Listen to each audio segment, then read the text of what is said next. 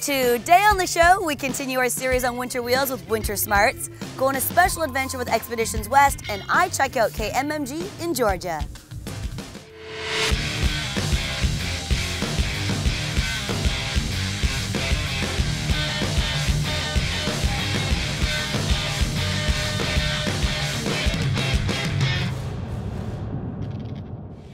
Welcome to the Auto123 show. I'm Donna Mailing Park, and we're so pleased to bring you this very special edition of the show from my hometown, Vancouver. This fair city is currently hosting the Olympic Games, but we thought that we'd take a break in between cheers to pull into the pit stop to take a breath of that very fresh and beautiful British Columbian air and fuel you up on the most interesting news. My friend Matt is standing by to remind us of the biggest highlights from the largest auto show on the Canadian circuit. The 2010 edition of the Toronto Auto Show has just wrapped up. But before we officially close the door, there are a few points I would love to touch on. Ford maintains its full steam ahead approach with a whole bunch of new products and technologies, and one of them is the new My Ford technology, which we're going to look into. So the My Ford Touch is our new driver connect technology that really helps to the driver to operate the vehicle in a way that's safe, with simple, intuitive controls and integrating all kinds of smart technology. We want to focus on keeping your hands on the wheel and the eyes on the road, right, and allowing the user to access vehicle information and customizing their displays. On the left-hand display, vehicle information such as fuel economy, or maybe I want to change the display mode. And then on the right-hand side, we have access to our 4 primary feature groups: entertainment, phone, navigation, and climate. Great. Now, in the center console, all the controls are touch sensitive. Right, it's all touch. Yeah. No mechanical switches. So in order to turn on climate. Now, if I want to change the ambient lighting in the cup holders and in the footwells, yeah. Yep. We have it turned off now because there's too much light to see. Yep, exactly. Just touch the color that you want. Orange.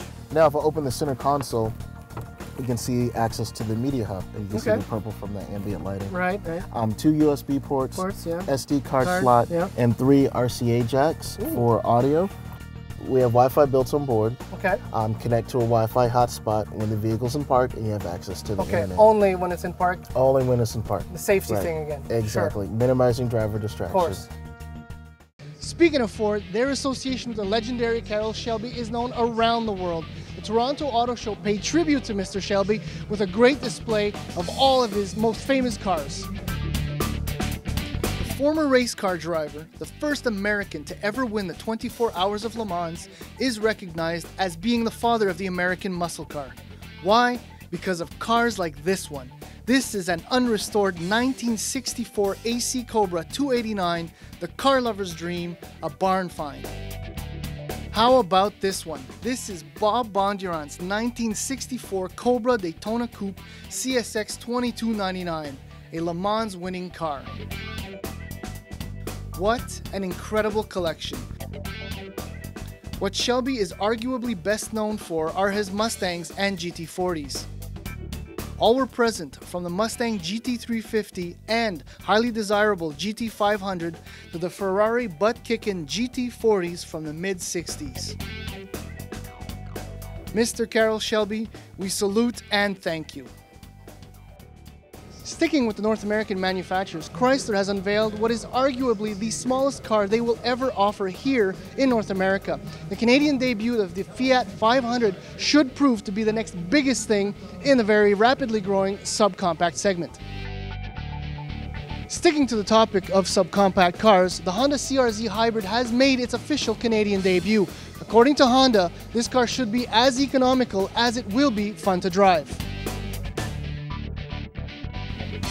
And in true auto show fashion, there were tons of concepts and prototypes to behold.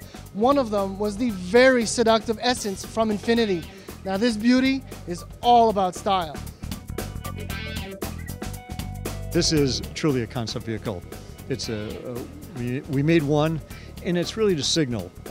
It's really a signal to see what we will be designing in the future, and that's its sole purpose. And it really is a very beautiful, sculptural, muscular, very emotional piece of work that generates the luxury in a new sense. And I think that's what we were after.